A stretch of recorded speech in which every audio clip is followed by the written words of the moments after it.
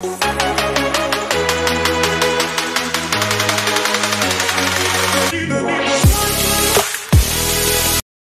everyone, welcome back to our YouTube channel The Informant. If you are new to this channel, let me just remind you that we make videos related to education, online services, placement drives and many more. If you have not subscribed our channel yet, please do hit the red button so that you get latest notification first on your screen.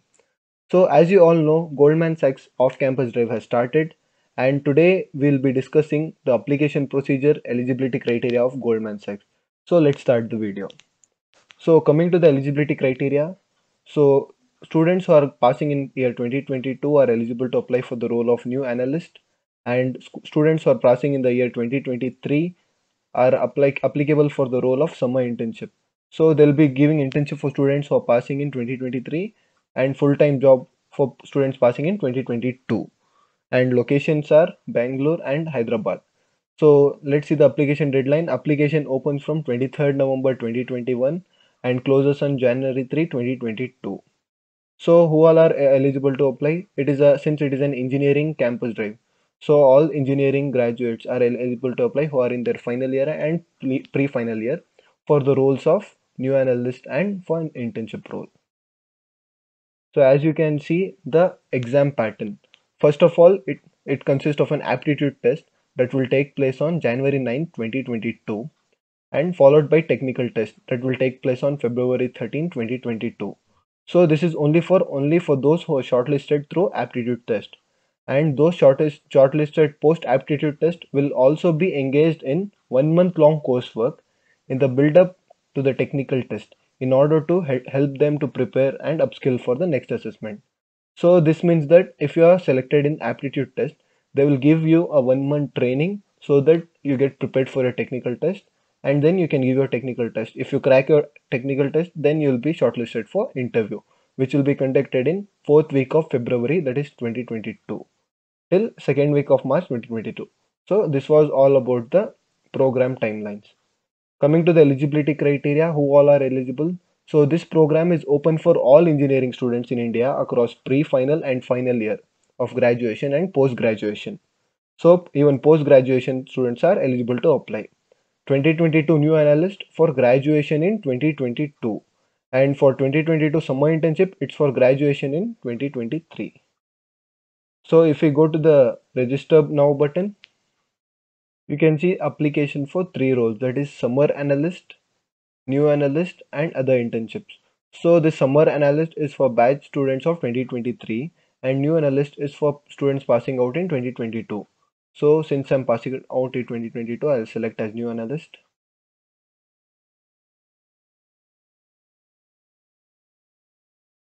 Then you can see the apply now button.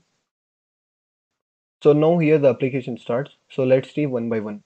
So first of all, position preference. So you must select your recruiting year. Then what position are you applying for? New analyst or new associate? So in particular, which new analyst? So you can see for new analyst is for final year undergraduate student recently graduate, and for new associate it's for final year graduate student pursuing an advanced degree such as MBA, JD, MD, PhD. So who have basically has 2 to 5 years of experience. So this was about new analyst and new associate. Now coming here, your location preference.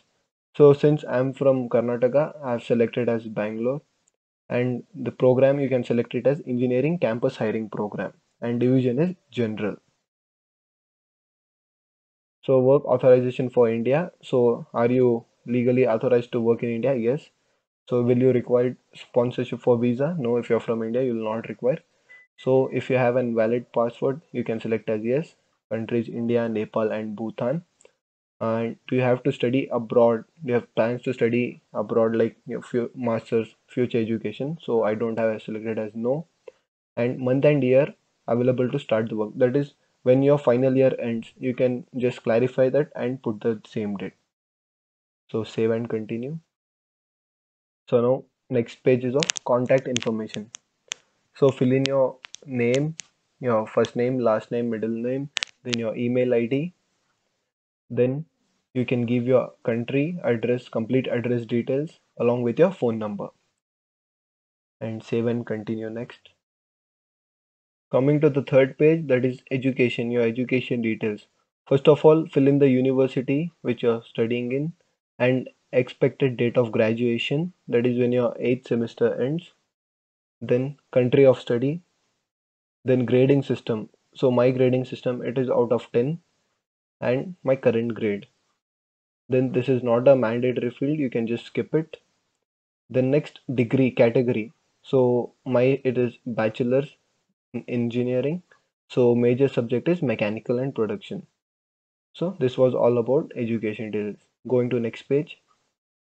Now coming to the next page, that is skills and qualifications. So first of all, you need to add the languages which you know and your spoken proficiency and written proficiency.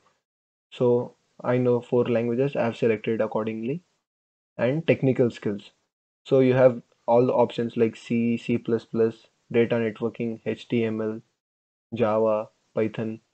So the fields which you are familiar with, you can select, and the level of proficiency you have in basic, intermediate, advanced.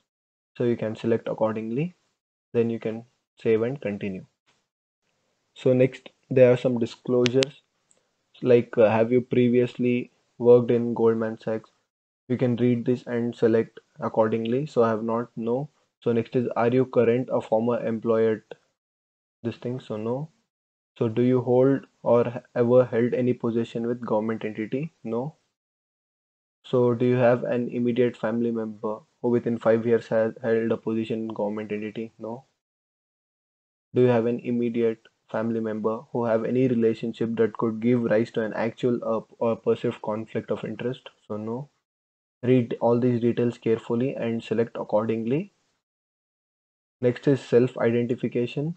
So they ask your gender, then your race, then if you are Indian, so Asian Indian, then if you have any military experience, no, I don't have, and your disability status, and also that are you the first generation in your family that attend who is attending university. So like if your parents have not attended university, then you can select yes. If your parents have attended, then you can select no. Then save and continue. So next page is affiliation and uploading of resume. Now coming to the terms and conditions that how your resume should be.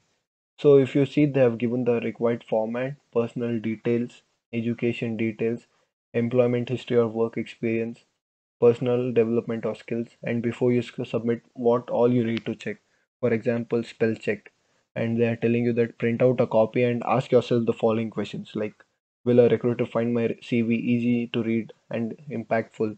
Is the content concise and effective? Is the application a good reflection of me and my experience?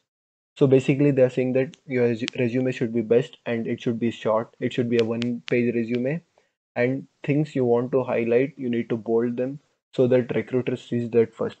So this was all about how your resume should be. So if you upload your resume and submit your application, you'll land into this page where you can see that your current status is application received. So this was all about today's video about the application procedure of Goldman Sachs. So if you find our content informative, I request you all to please subscribe, share, like our video, and stay tuned.